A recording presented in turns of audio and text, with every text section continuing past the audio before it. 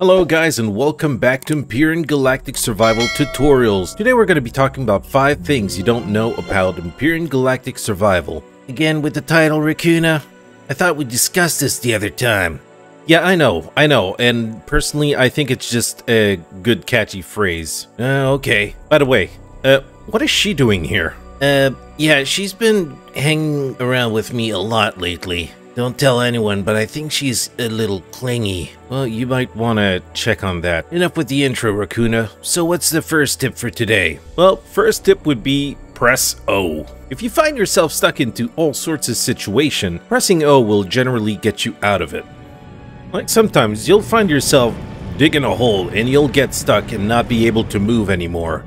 Well, to fix that, if you press O, sometimes it'll help you force level your ship and help you get out of sticky situations. It might take a little bit of time sometimes, but eventually you'll get out. This also applies as if you get stuck in a base. Sometimes that happens. For some reason you get stuck in some antenna or some other thing. Well, usually if you wiggle around enough and you press O, eventually you'll manage to get yourself unstuck. Oh, that's kind of interesting. So what's next? Tip 2 is managing CPU. Now, here I am inside the Charon, and as you can see, it's got full CPU. Over here it shows that I'm currently at tier 4. Why do I have the tier 3 CPU still installed? There's no need for it.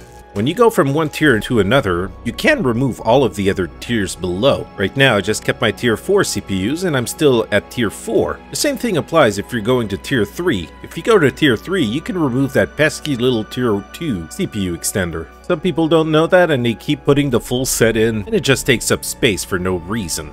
The other tip is docking faction. Right now, I am on the Mantis. The Mantis is set to my faction, and I want to land on the Charon. Currently, it's not working. Why is that? If you look on the Mantis, this is set to Rakoona faction, and the Charon is currently set to private. Until both of them are set to the same faction, you will not be able to dock. So if you find yourself in that situation, you'll know how to fix it. Tip number 4 is set to public. If you're playing on the multiplayer and you have a stray player coming to your base and you want him to be able to have access to some of your devices, you can go on that device, press P, and you go in the device setting. Right now I've selected the O2 station. If I change the lock code to 0000, it sets it to public, as you can see here. Now, even though they're not part of my faction, if they go inside my ship, they'll be able to use the oxygen station, and you can pretty much apply that to any other device on your ship. And what would be the last tip, Rakoona? Well, the last tip is color names. If you go on your devices by pressing P in your control panel, you can actually set your devices to have random colors. How do you do that? Well, that's easy. You just select a device, and in between square brackets, you write the color code for what you want. As such, I've set 11EE00, and now the color of the cargo palette is green.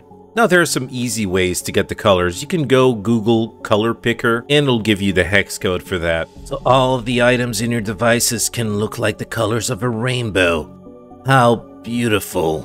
Yeah, it sure is. Well guys, thank you very much for joining me on today's episode of Empyrion Galactic Survival Tutorials. Bart, why the hell is she floating in the air when she's dancing? I don't know, man. I think she was a witch in her past life. Okay. So guys, I hope you learned something from today's episode, and if you have anything else you'd like me to cover, please leave them in the comment section below, and I will get back to you. So until next time, take care and stay safe. Rakoona out.